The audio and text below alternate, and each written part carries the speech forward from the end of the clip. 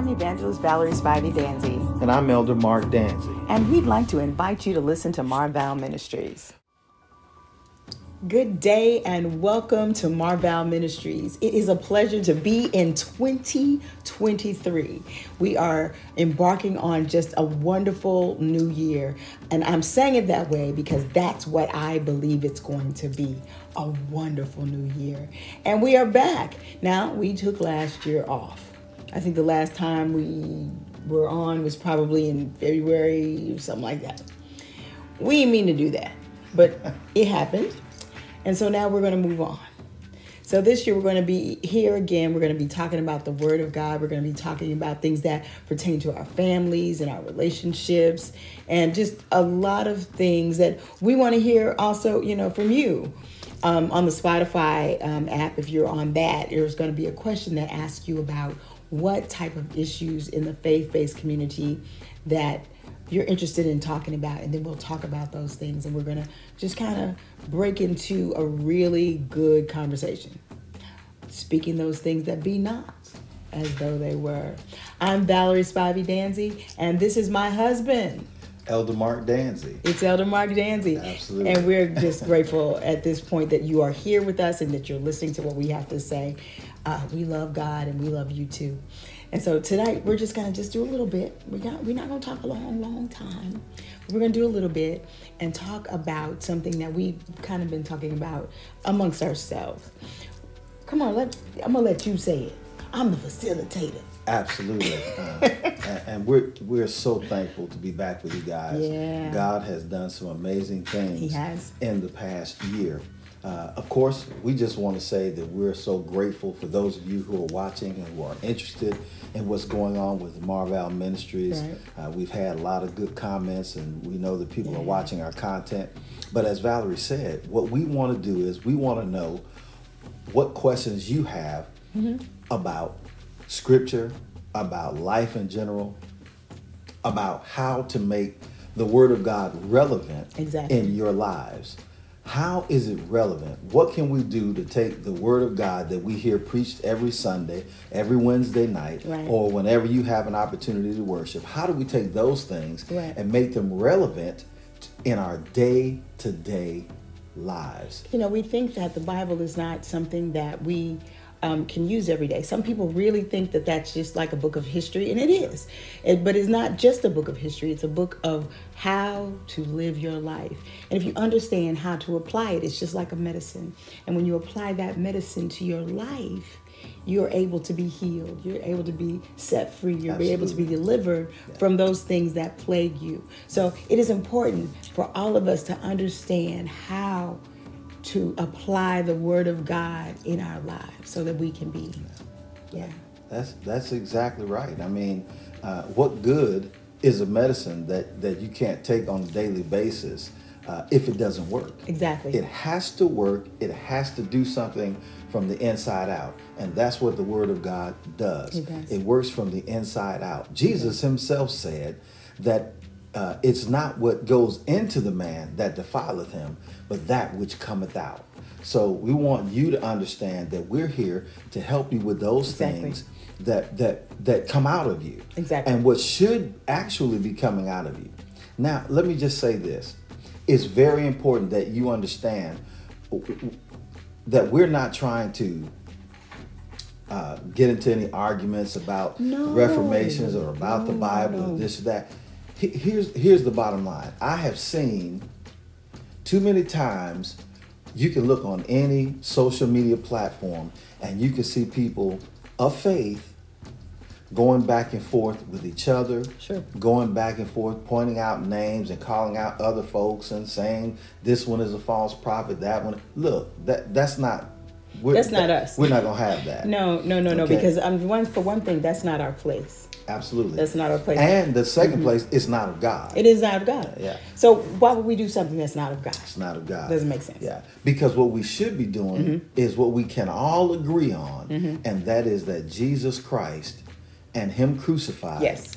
And raised again on the third day. And how do we make his resurrection relevant to our lives? Sure. That's what we need to be concerned with. And how does the infilling of the Holy Ghost bless us so that every day we have access to the Word of God, which is the person of Jesus Christ? Sure. How do we use that to make our lives more relevant, make our lives more full? Jesus said, behold, I leave with you peace. And then he said, my peace, that your joy might be fulfilled. So we want you to be joyful. We want you to, if you're having issues, no matter what the issues are, look, we're not afraid to talk about the issues that are relevant to human beings. Jesus answered the needs of the people. He also talked to them about the kingdom of God. But we have to do it as the kingdom of God would do it. So we're going to take the word to make it relevant to your everyday human lives. Right. So that's what we want to do. So if you have questions, if you have concerns, that's because we're going to talk about what the scripture actually says. It does not matter. Hear me now and hear me clearly. It does not matter what your Reformation teaches. No, what it is, what your Reformation is. It's about what the Bible says. It's about what the Bible says. Because we believe we believe that our denomination is the best way to get to where we're trying to go. Sure. But we're not going to dog you about yours. Right. We just need you to know what the Bible says. Absolutely. Because Jesus said, if you believe on me, as the scripture has said, out of your belly will flow rivers of living water. And so that's the ultimate decision maker for how we live and how our lives are relevant is actually what the Word of God says. Not what we think it says, but what it actually says. Right. And it takes a little bit of sometimes going to reading before the scripture starts. Absolutely. Reading on after the scripture ends, so that you will know really what the context of things, the hermeneutics, if you will. Honey, that's kind of inside because y'all won't know what we're talking about. Darrell Marks, shout out. Shout out. But anyway. But anyway, And so that's what we want to do. We want to rightly divide the word of truth. Exactly. So again, that it's relevant to what we're doing in our lives today. It's got to be relevant. Shout out to Superintendent Vaughn. Donald Vaughn. Shout out.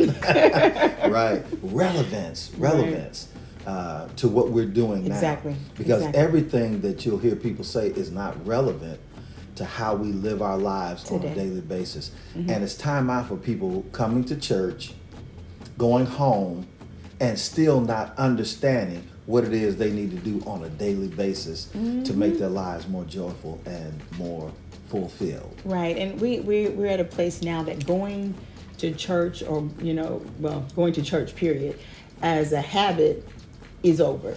Yeah, it's I changed. think pandemic has really just blown that out of the water. We don't go to church for the sake of going to church anymore, because you can always pull it up and find out, what your church is doing, and that's a wonderful thing. Yeah. But at the same time, we've got to be able to get the full Monty. Yeah. Absolutely. Of it. Yeah. We need to be able to understand that we can go there and we can be a part of, especially if your church is, community minded, being a part of winning souls for Christ through missions and evangelism. We need that.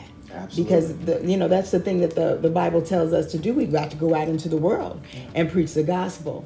So it's important that now we have things that are relevant to the lives that we live today. Right. And our responsibility as Christians is to build the kingdom of God. It's to teach the kingdom of God. And to increase it one soul at a time. Okay? We can go back and forth about this scripture, about that scripture, and do all the eisegesis and the hermeneutics. We can do all of that and still miss the soul. Exactly. And we've got to be more concerned with what does it take for this soul to be won for Christ. And that's exactly what we want to do. We want to win souls. We want to win souls. The Bible says that He who wins souls is wise. And that means she too. Yeah, we can do it. Yeah, that's not gender based. That is not a gender based. That's position based. Exactly. That is not about girls and boys. Absolutely. This has got none of that. So we want you to be with us. We want you to join us because we're going to get into hopefully some very serious topics, but at the same time we're going to be light. We have no problem with laughter because the Bible also says that laughter doeth good like a medicine. And y'all gonna find I love the word and I know the word, but I ain't just wrapped tight every day. I'm not. I love the Lord and I love to laugh and Absolutely. So we want to be joyful because look, there's nothing wrong with laughing and having a good time in Jesus. For far too long, we've heard what we can't do and what we shouldn't do. But it's time for us to learn what it is we can do. Because they left out the part that living for Jesus is literally fun. It's fun. Yeah. It's literally fun. It really is. Because, you there are things that you just don't have to worry about. Absolutely. And so you are free to, if you understand, him, it's wonderful to be free in him. Sure. And, if you just go to church, they going to do something hysterical each week. Each week. Somebody going to come up with something to enjoy. And we can tell you now that, I think part of what we're going to be doing here going forward, we want to have some trivia questions that we're going to ask. And that kind of thing. We've and I don't know if you guys have heard of this or have seen this, but there is even a Bible application for your black card.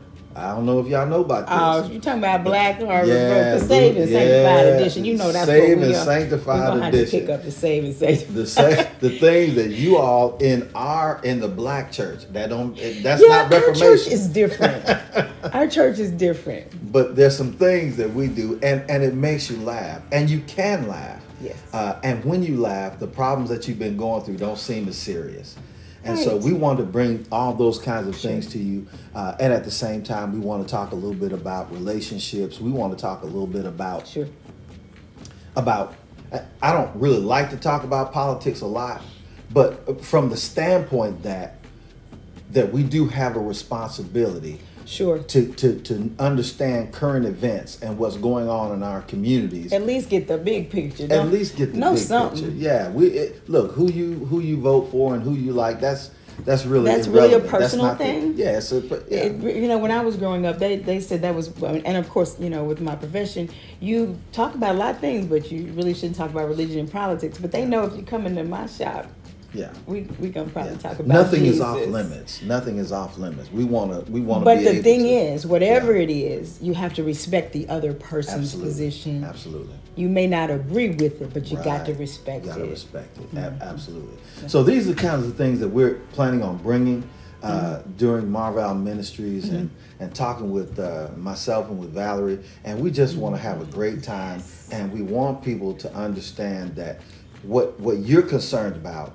Watch this, is what God is concerned about. He's concerned about the things that concern you. He said gonna perfect that. Absolutely. That's what he gonna do. Absolutely. And the good work that he has started in you, he is able to perform it until the day of Jesus Christ. The end.